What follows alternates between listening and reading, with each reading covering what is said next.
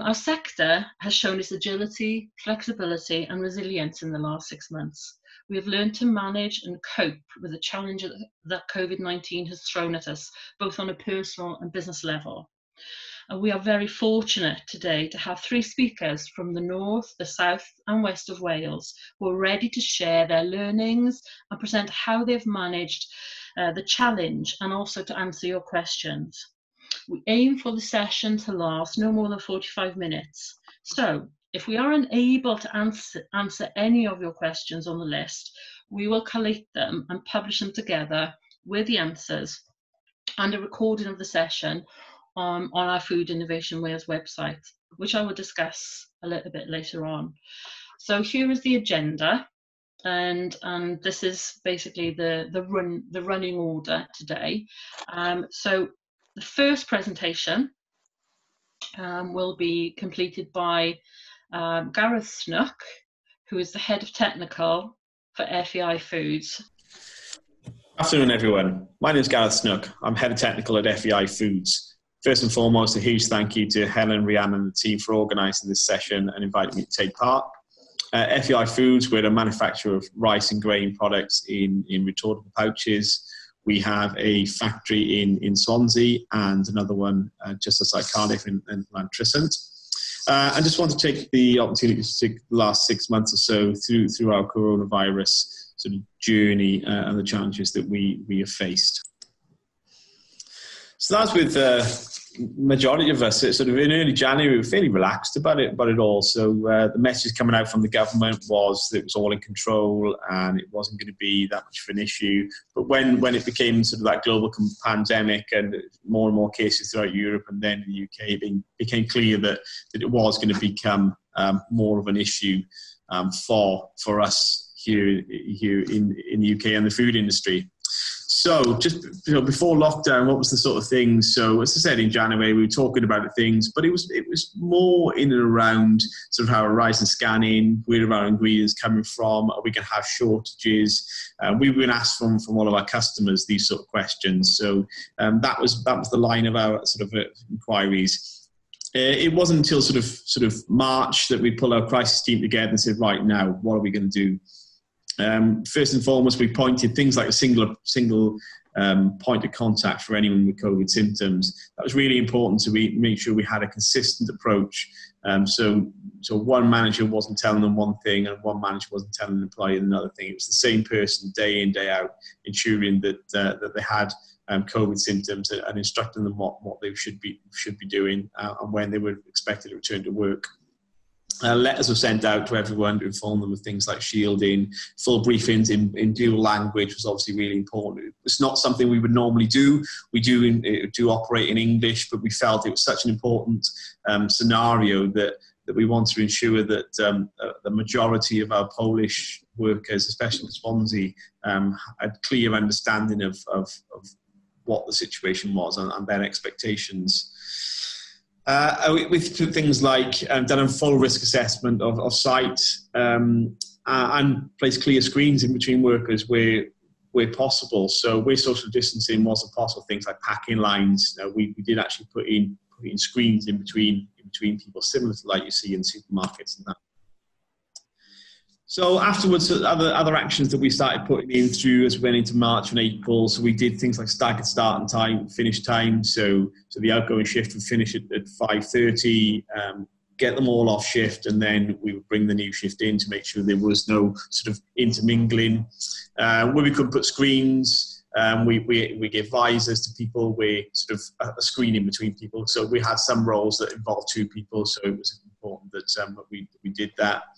Lots of signage. We removed things like smoking shelter in before and after the first hour of shift, because we found that there was a lot of congregation between staff at the start of shift, for example, or even at the end of shift. So we took that out the equation. We removed fingerprint recognition. So obviously that's a major touch point. So we removed that, just went manually, and we employed 4 sanitisers, so one per shift, with nothing apart from go around all of the different frequent touch points and sanitise them. And that's still in place now. We stopped cross-site travel and non-essential workers were working from home, etc. Remove things like strip curtains, the frequent touch points, hard to clean, and open doors. So all of this with a sort of trying not to sort of compromise food safety at the same time. It was like that constant battle of food safety compromise, which you can't make, versus sort of health and safety and the well-being of our staff. So as May went into May, so other things that we've done. So we introduced temperature scanning within our security huts. So as more and more people were coming back into site, so we had new equipment that we just had to bring in, people from Denmark and from France, that we just had to bring them in to sort of commission this new equipment. More and more people bringing in. We put this temperature scan just as an added sort of barrier. Return to work forms for holidays. That was really important. A change in which we did. We now bring facial recognition on for operators, so it now clocks them in, clocks them out, but it's all to do with facial recognition and temperature scanning at the same time. Mandatory face masks, issued them out. We do COVID swabbing, very high traffic points throughout the factory, so we started that last month. We'll continue to do that at both sites on a monthly basis now, just to ensure that due diligence. And things like sanitizer push pads. I don't know if anyone's seen them, but there's pads that you can get to put on the doors. You can get ones on handles as well. So we've introduced a lot of those. They are quite costly, but we find that they've been very, very effective. And tools for communication, things like wireless headsets and radios, to prevent people removing masks to talk or shouting across the lines. It was important that we gave them the tools to be able to communicate easily whilst on a noisy, busy factory floor. So main challenges that we sort of faced from outside, it was things like testing availability. First few months, lack of testing availability was a real problem. So at peak, we had over 40 employees that were self-isolating, and we were really reliant on sort of casual labour as a result, because we needed to continue to service the orders that were coming through the door at an increasingly high level. And that just increased the risk. The more casual labour you bring in, the higher the risk. So we did purchase antibody tests. So now anyone come back into the business, we were allowing them to do an antibody test. And actually, sort of, I would say approximately 1% of those that have been off self-isolating actually came back with a positive antibody test. So it's very low, but it was just something that we thought was a good tool to have to sort of help steer our future strategy. Lack of basic PPE, chemical availability, we all would have found that to try and get hold of things was very, very difficult.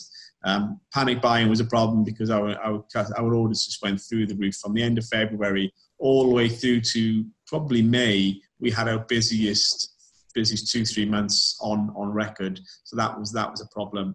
And sort of key absences, so things like engineering departments that it probably wasn't coronavirus, but a bug would have gone through a shift of engineers, and you end up with no engineers on shift. Similarly, within technical, at one point in one of the factories, I had one person that was fit and well. All the rest were isolating, which was the right thing to do, but it obviously is a challenge.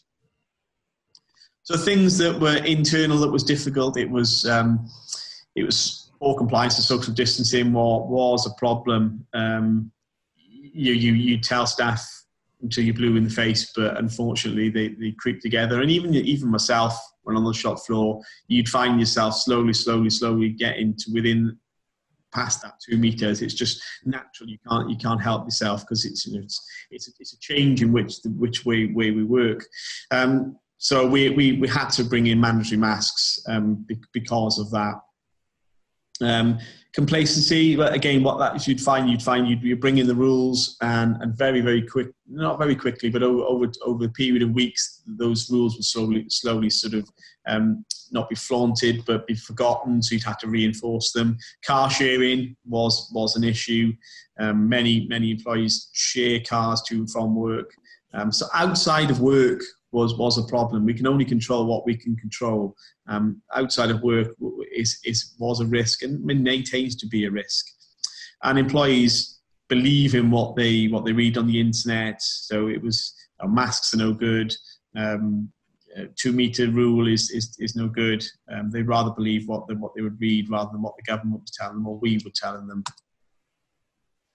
How we interacted with other businesses. So we made contact with the HO. We spoke to them. They were happy with what we were doing. We've had contact with the HSE. All this over the telephone. We've proactively done our BRC extensions. We've had, since in July, we've had a Tesco audit. It was all announced. We've had an unannounced audit from one of our other customers, which was slightly naughty at the time, but we got through. We allowed them in. We did think about it. We did allow them in, but hopefully that'll be the only unannounced. All other orders have been planned in and announced, which I think is the right thing to do for the time being. So as we get back to more normality, so more and more people are back in the office now. So we've got mandatory cleaning of desks before and after, so the cleaning stations. Work from was still in place, but rotation around the office. And we're still using things like Microsoft Teams as for day-to-day meetings, rather than being in big offices, even if we are in our own offices, each in a different office within the same premises. It just works. I think it will continue to work. What will we do differently? I think I would introduce mandatory face coverings sooner, but we didn't want to do that without sort of being sure of our supply, and that was important, but I would like to have done it sooner. We'd like to engage the workforce sooner as well. We did hold staff forums. We were worried about doing that first and foremost, but once we did it, we felt it was really, really a good step forward, because it made them feel as though that made them part of the decision making, and it made us be able to get our message onto the shop floor. So communication was a big thing. So what concerns have I got for the future? So as we go into sort of the autumn and winter, are we going to have access to or control of the testing, speedy turnaround? So it would be really good as a business. So rather than rely on operators to say, I'm trying to get a test, or I haven't got a test, is there somewhere we can control that as a business, so we can put our staff forward for testing? Is there proactive testing that we can be doing? Because something like a track and trace could completely decimate a whole shift. Localized lockdowns, what would that mean? Shielding, will that have to come back in? And as we grow, we'll have to bring more and more people into our business. So thank you for your time. I'm sure if you've got any questions, you can forward them on to Rhiannon and Helen and the team, and they will forward them on. All right, thanks.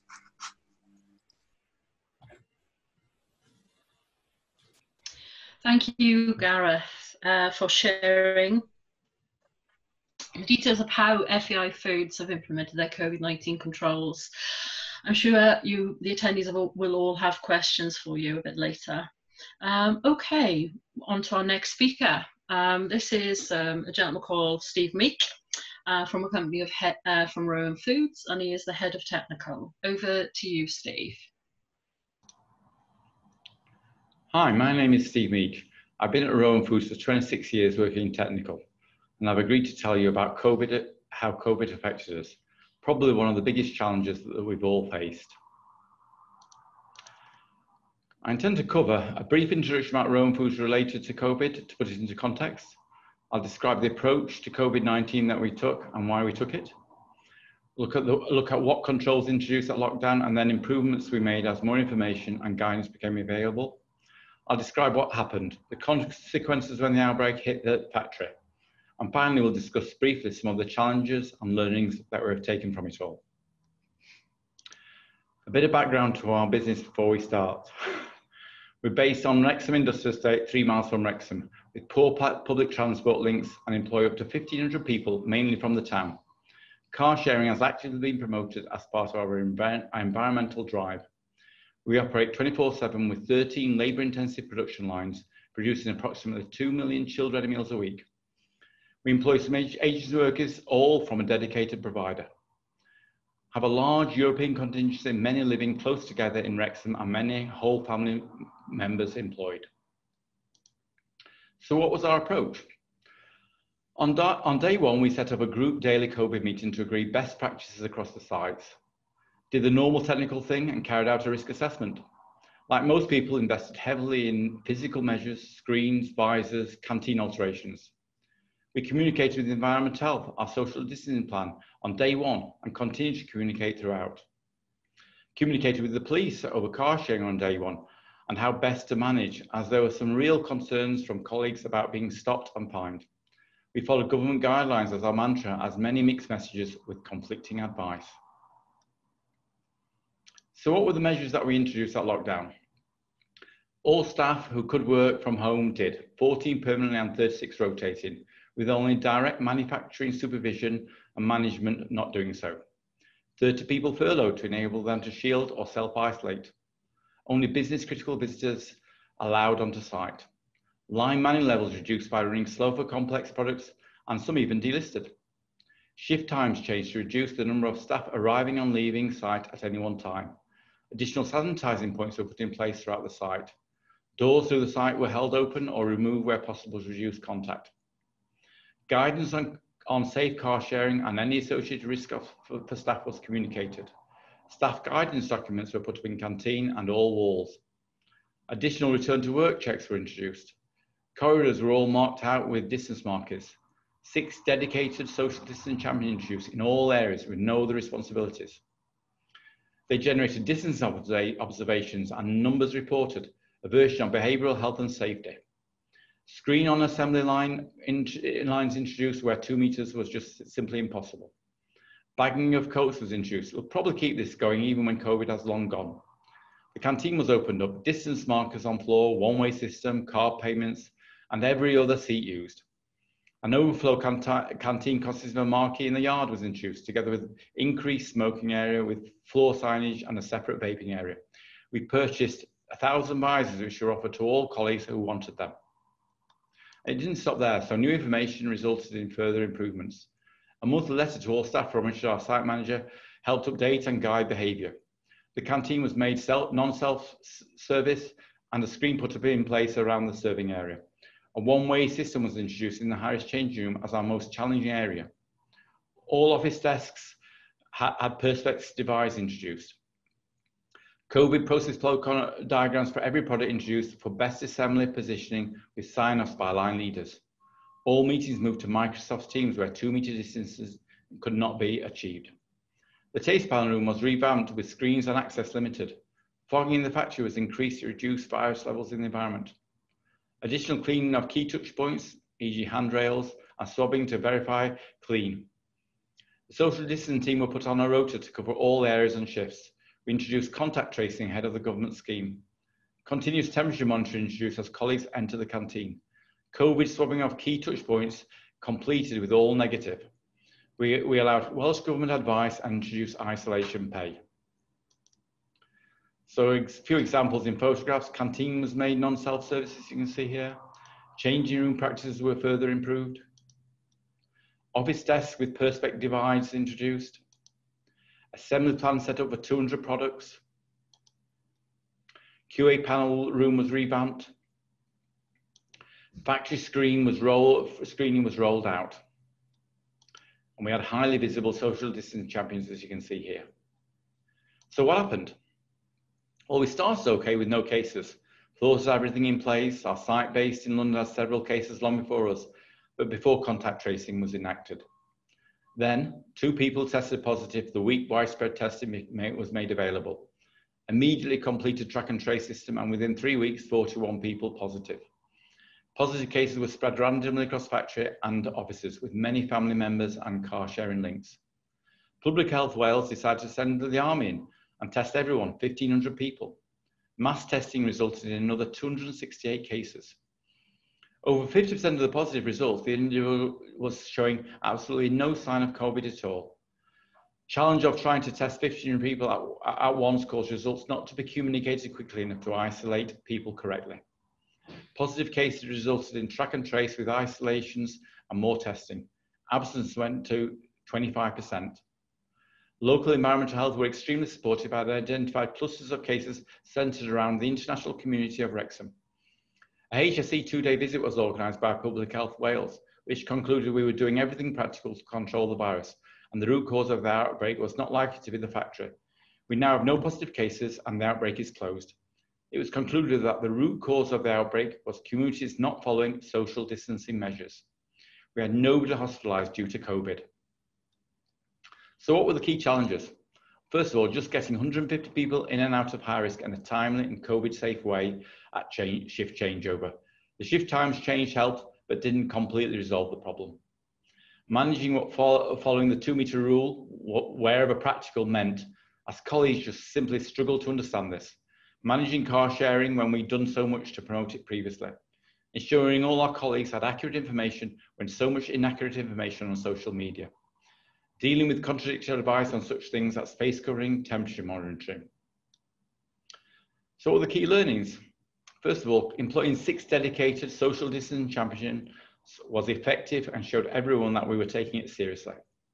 Social distancing champions are a great way to change behaviour and plan to use for other behaviour changes we want to enact. Using symptoms to prevent the spread of the virus was simply not effective.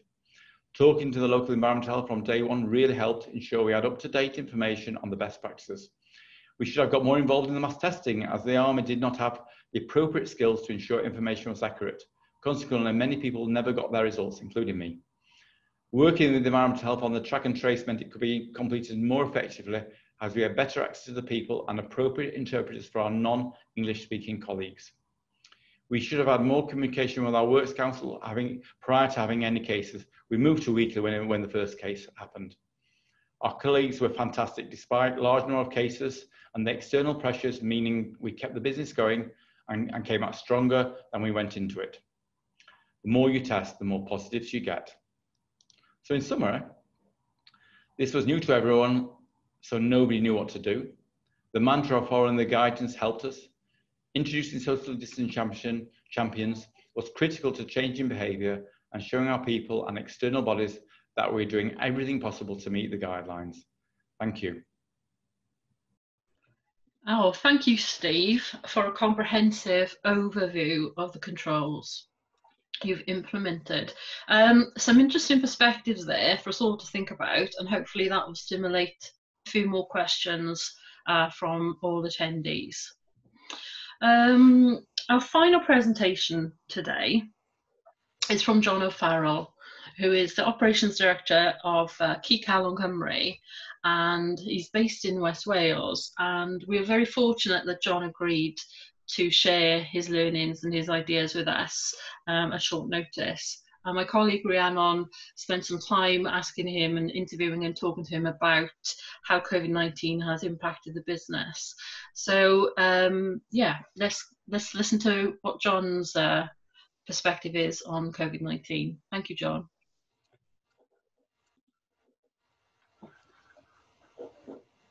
Good afternoon, John, and thank you for taking the time to talk to us as part of this Food Innovation Wales event. Could you just give us a brief introduction to your business? Good afternoon, Rhiannon. Our business is a beef abattoir business in Crosshands, West Wales. We're, I suppose, small to medium in size. We slaughter about 600 predominantly local livestock, have a staff of 65, 70 on our books, and we work traditionally Monday to Friday is our traditional week, 7 to 4.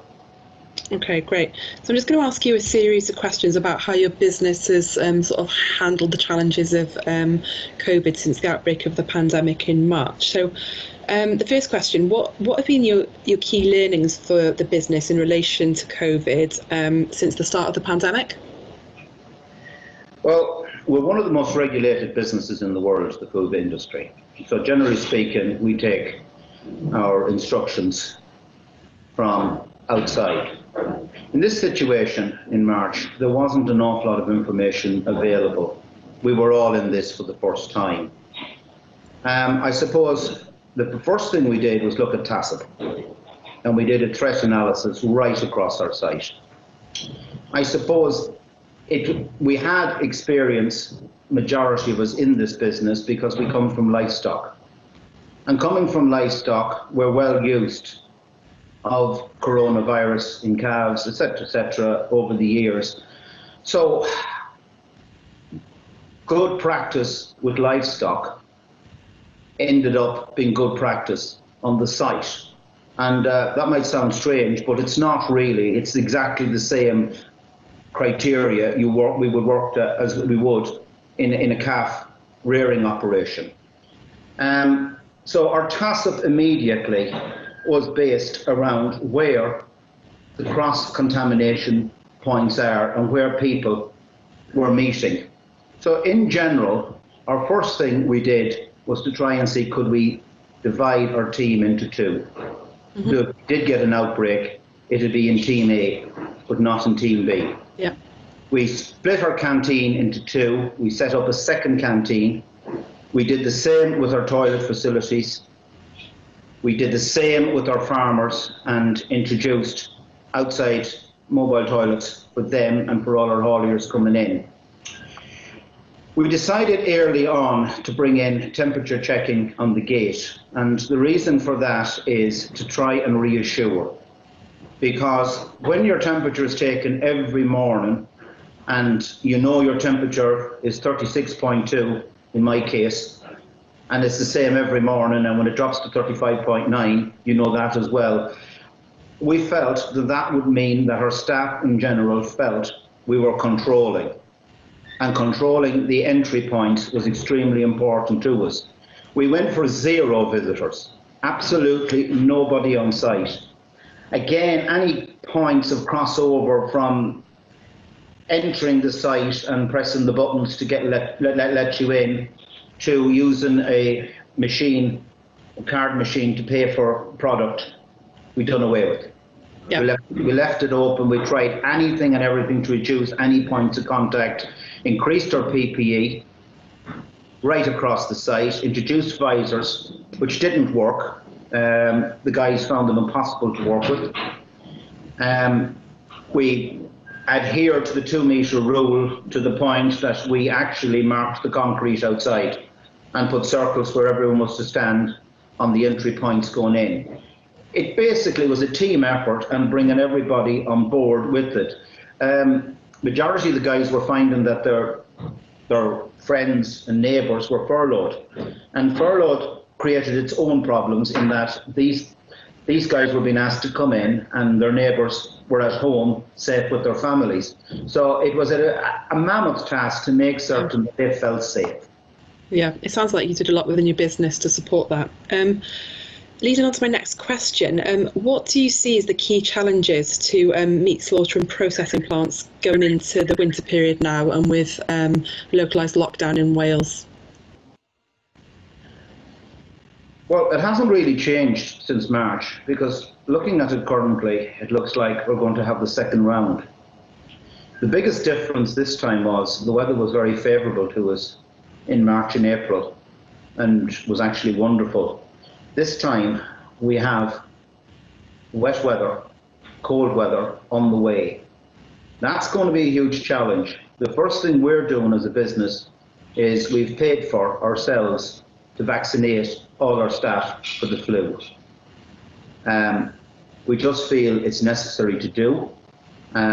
We don't feel that we should walk away from our responsibility. We basically are getting everybody the flu vaccine jab immediately. After that, it's basically continuing what we've done all spring. No visitors, PPE, any place we feel that there's a risk, try to reduce it. As many as possible that can work from home, will work from home. And again, try and keep our team into 2 groups. So if we get it in Group A, we hopefully have a Group B.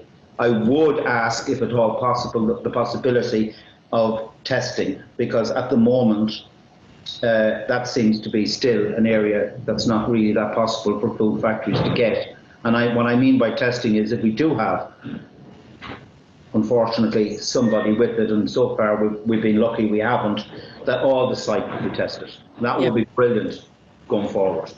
Okay. Well, thank you very much for taking part in this Food Innovation Wales event and for your time. Thank you very much, Rhiannon.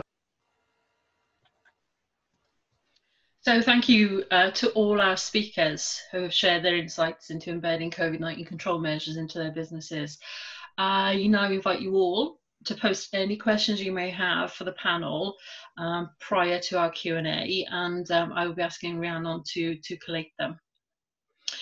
So while you're doing that, I wanted to share a resource that Food Innovation Wales team has pulled together from multiple resources, discussions with industry and working with businesses. It's our COVID-19 toolkit, which can be found on our Food Innovation Wales website. This is a screenshot of it. We review and update the toolkit on a regular basis and aim to use this approach for future sort of information and updates. The technical group meet regularly. We first published this on the 7th of April 2020. There are currently 27 documents in the system with useful links. Of course, the important thing for us is that the industry use them. They're practical and applied. Currently, this particular sort of part of the website has been accessed, and the toolkit has been accessed over 5,000 times. So I've put a little link there on the bottom of the screen for your information. So if you want to look into it further, you can. Okay, we now move on to the Q&A part of our session, and I've asked Rhiannon to facilitate this. Thank you, Rhiannon. Hi everyone, good afternoon.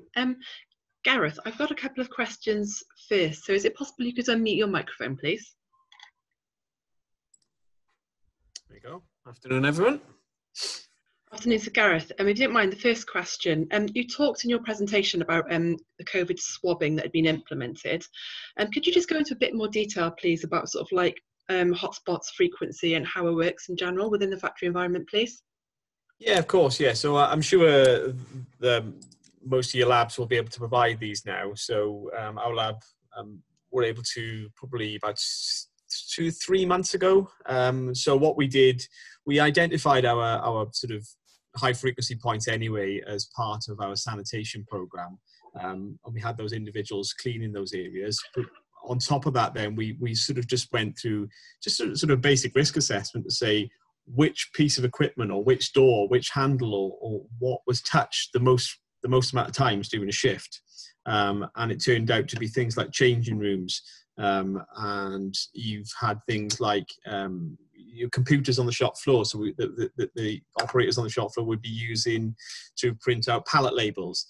You've got a mouse there, and you've got several people who are all coming and using the same keyboard. So we just identified those areas, and we ended up with 10 at each of the sites. So what we've now done, we've now inbuilt that into our monthly sort of environmental swabbing program, because they're not cheap, but in this climate, you know, cost isn't everything.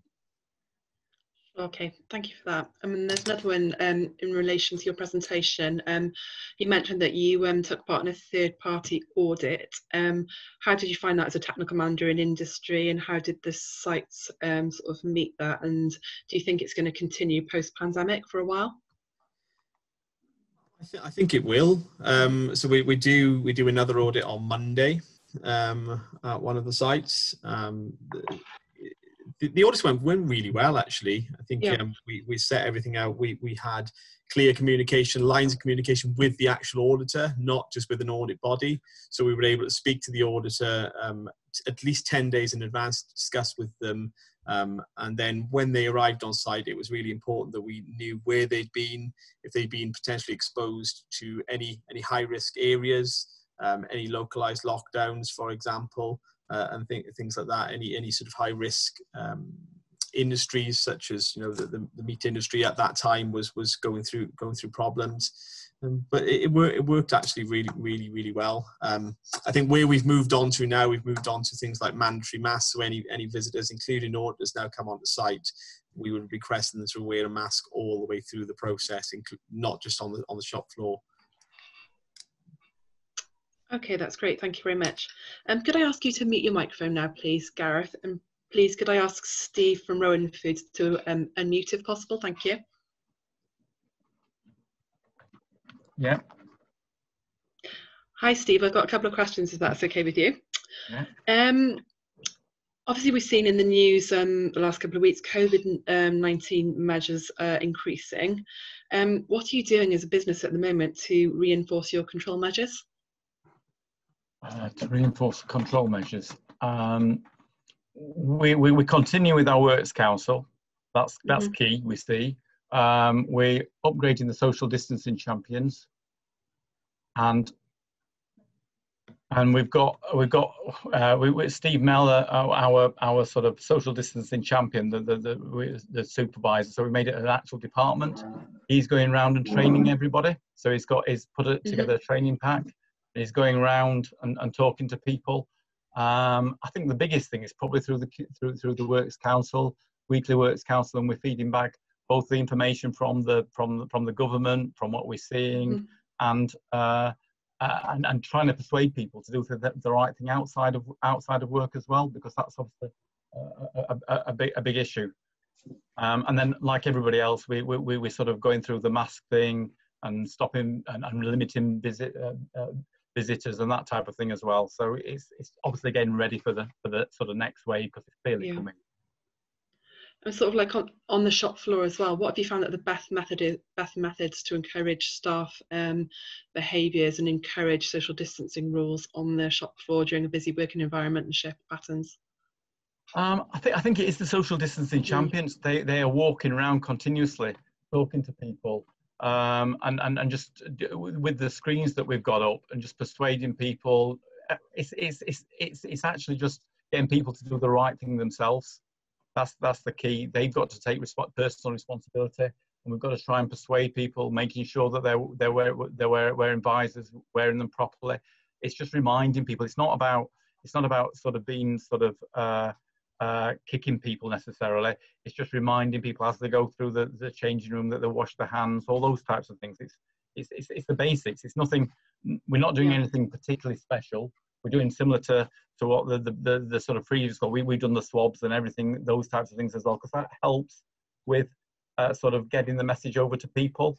You know, communicating that information back to everybody that it's it's really it's here to stay, and we've got to come up with a resolution for it and get through it all together. Okay, thank you very much. Thank you for answering those questions. Can I ask you to mute your microphone, please, now? And if I could ask John O'Farrell from Cycalon to unmute if possible, please.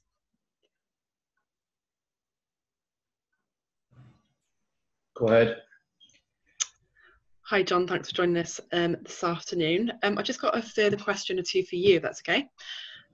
Obviously, coming into the winter period now, what additional controls have you or are you going to be putting in place for the winter period with protecting staff and ensuring needs met for health and safety? There's very little more we can do than we've currently done all spring. It's, as I said, we're vaccinating for the flu. I would imagine that the next thing I'm going to have to do, again, because we're a small site, is look at the social welfare payments. If we have somebody that is legitimate out and they're on £94 from the government for the 2 weeks, we've got to top it up.